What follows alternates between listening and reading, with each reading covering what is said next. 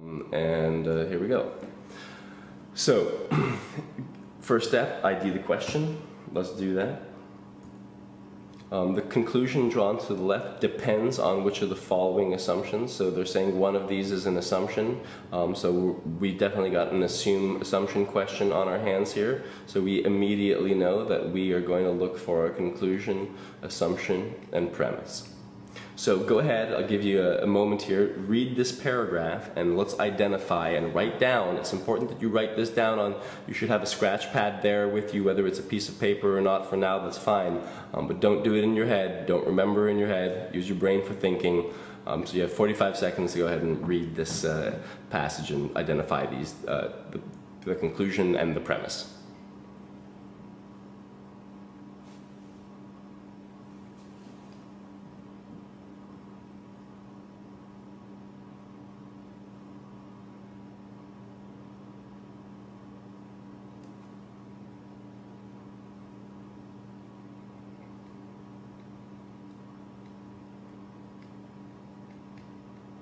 Okay, so they've given us a little help here on this one, the conclusion.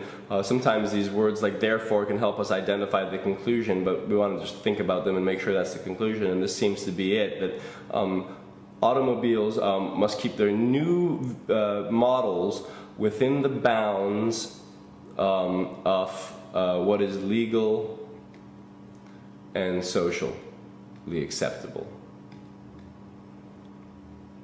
And why is this the case? The premise will tell us why. So we ask ourselves, why is this? Well, because, we should find something else in the paragraph, because remember, we said the conclusion and the premise are stated, so we can point to them.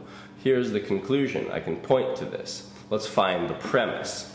As a result of market pressures, automobile manufacturers are able to innovate only within a certain set of parameters.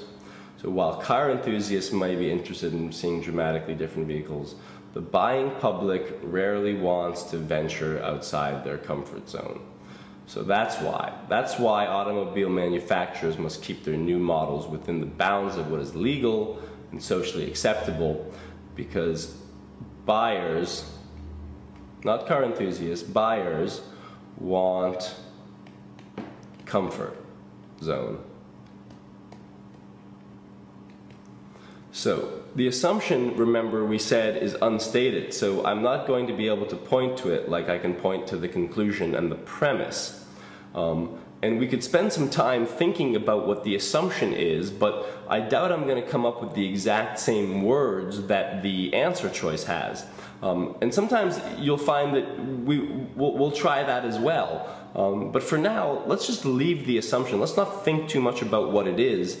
And let's take a look at the answers and apply our two rules. Remember, one, must this be true for this argument to make sense? When we find which one of those we think might be the case, we'll negate it. And also look out for answer choices that combine some language from the conclusion and some language from the premise, because remember, we said that sometimes the assumption links the conclusion and the premise with language. So let's take a look. Answer choice A. The tastes of the car enthusiasts only gradually trickle down to influence the average car buyer. Okay, this is what I sort of call the FYI answer choice. This doesn't have to be true for the argument to make sense. Why does it have to be true that the taste of the car enthusiasts only gradually trickles down? Here's an extreme word. We should be really conscious of extreme language in answer choices. A lot of times it points to an answer choice that isn't correct.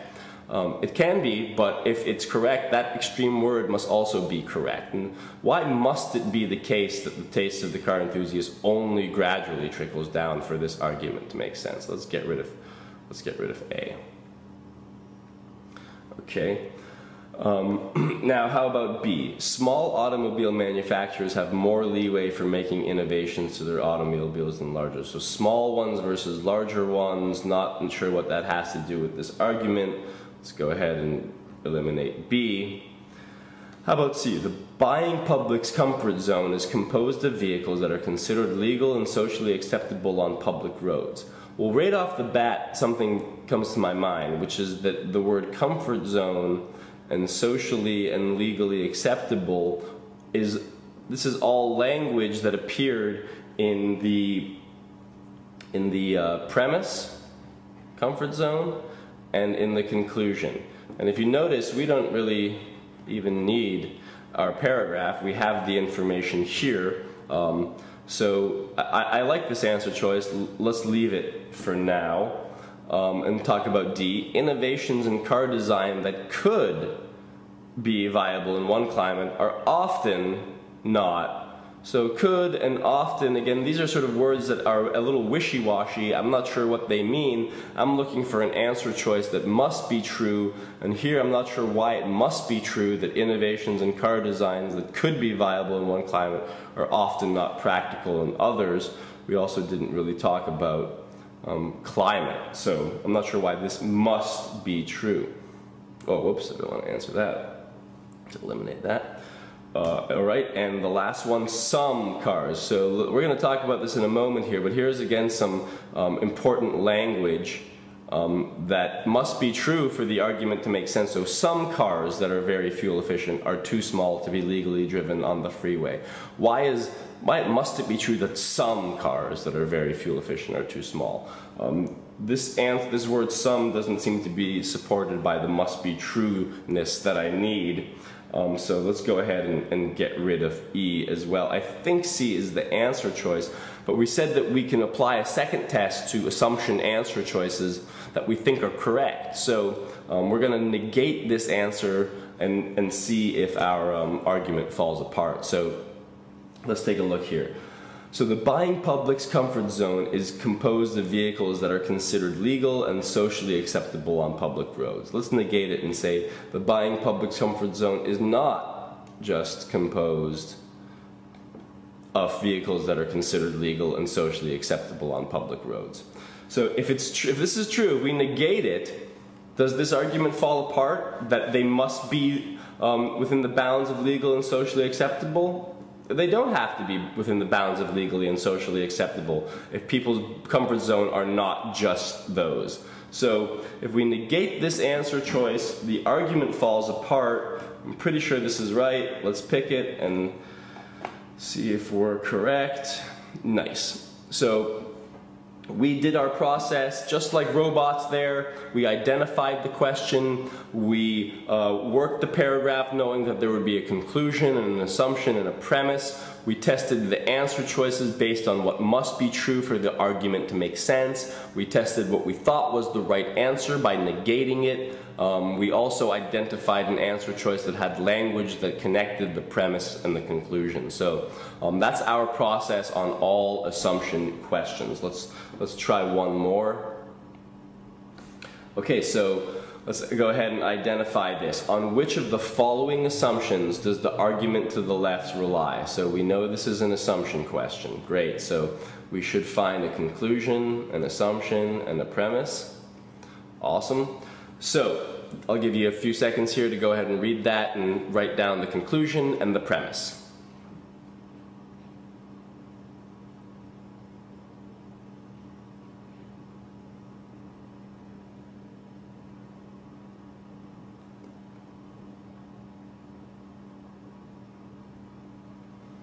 Okay, so again we saw this therefore, so I think this is the conclusion here. Let's double check. The restaurant manager therefore is generally less aware of any dissatisfied customers than the service workers. So the restaurant manager is less aware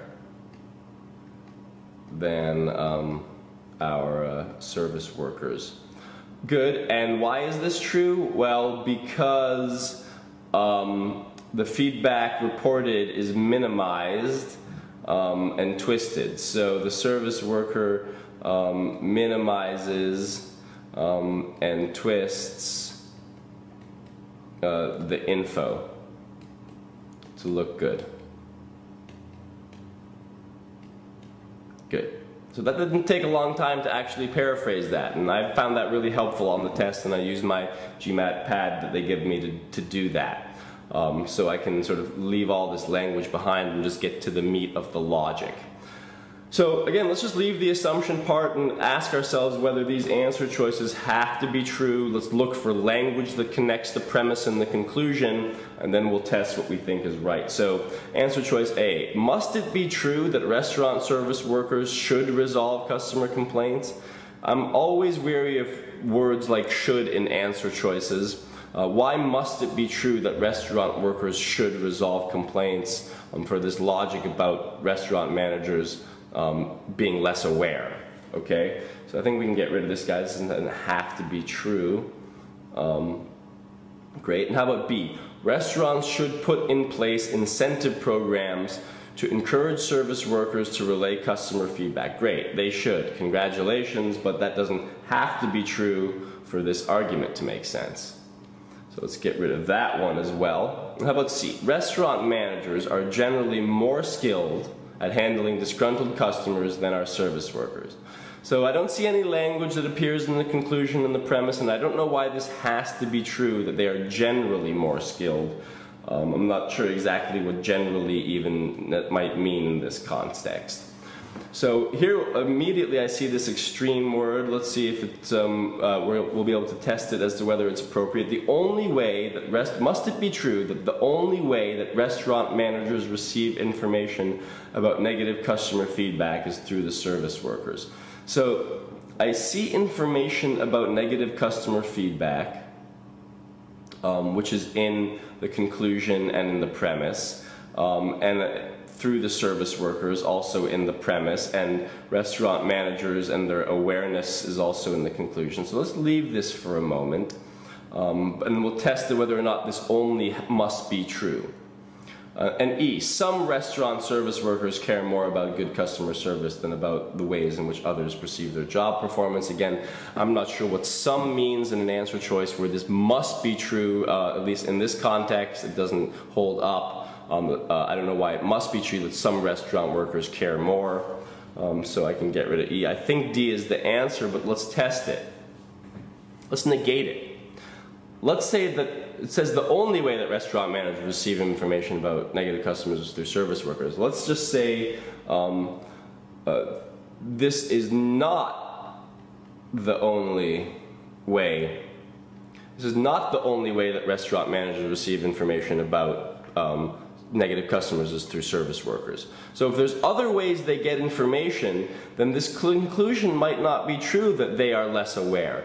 Maybe they get information from other sources like a survey box or the customers directly. So the conclusion is that they're less aware because of the info they get from the service workers. And if it was true that the only way they got info was from the service workers, then yes, this conclusion would be true. And so this is the assumption, and we can also tell that when we negate it, when we say there's other ways that they receive information, the argument falls apart. So this should be our answer. Great. Awesome. So let's try one more assumption question. Go ahead and work this one on your own and we'll take a look at it together.